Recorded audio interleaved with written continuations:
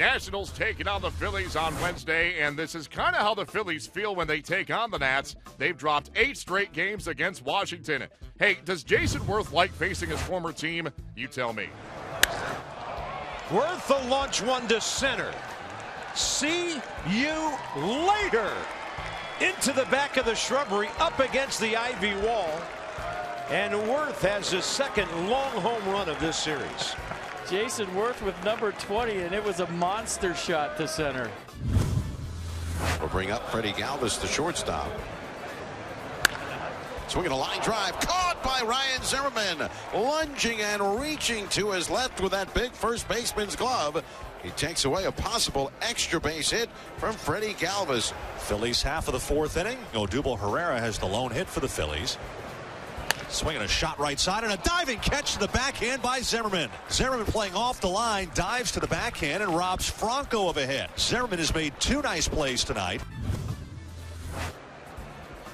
And the 3-2 high in the air, deep left center. Worth can only watch it, and Freddie Galvis ties the game in the bottom of the 5th. As Gio's pitch count is on the way to 100. High fastball. Herrera no chance of reaching that. 4th K, and now it's Gio and Franco. Right side, and Murphy stationed up the middle. Gio Gonzalez, another 1-2-3 inning. 1-1 Nationals and Phillies. Top of the 7th inning, 2 outs. Rendon at second. Ramos to right field with a base hit. Here comes Rendon. The throw home, not in time. Wilson Ramos delivers RBI number 71, and the Nationals have the lead in the 7th. Clutch. Absolutely clutch. Here's Sean Kelly. Let's see what he does with Michael Franco right here. Up the middle. Turner just came in.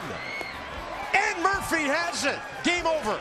The Nats finish off a 3-game sweep as they take it 2-1. It is their 9th straight win over the Phillies. Gio Gonzalez completes August undefeated in 6 starts with a mark of 4-0 and a 3.58 ERA.